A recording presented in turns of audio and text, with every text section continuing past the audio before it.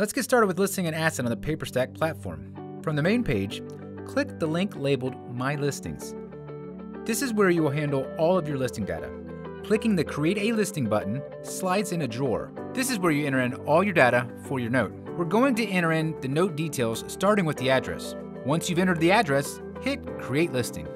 This takes you to the next screen where you'll be able to enter in everything you need to list an asset. We'll start with the note data by clicking this pencil icon. Choose your note type and proceed to enter in all the other information regarding the note. Once done, hit the Update Details button.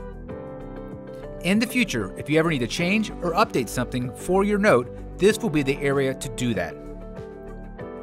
If you have photos, we recommend adding them. I'm going to go add some new ones now.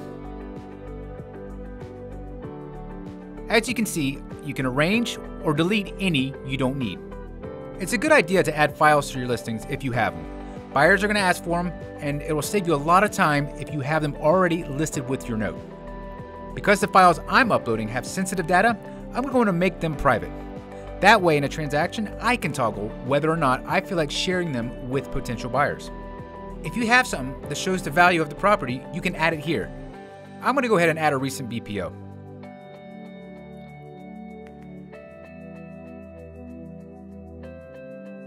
Lastly, you'll want to upload the payment history if you have it. Once everything looks good here, let's go back to the listing and add some pricing details. We offer 3 different pricing options: flexible, firm, and make an offer. For now, I'm just going to keep this as flexible. Last thing here is to add a subtitle and a seller's description. This is where you can really tell the story of the note and tell why it's a good deal for the buyer. Now it's time to update the status of the listing. We have 2 different methods of listing your asset, either listing publicly or privately. Public means that your asset will be listed where everyone can see. Where private, you're given a specific link to your listing that you can share with whomever you think needs to see it. I'm going to go ahead and list this one as public. Your listing is now live. Let's go view it on the site. This is how your listing will show to potential buyers.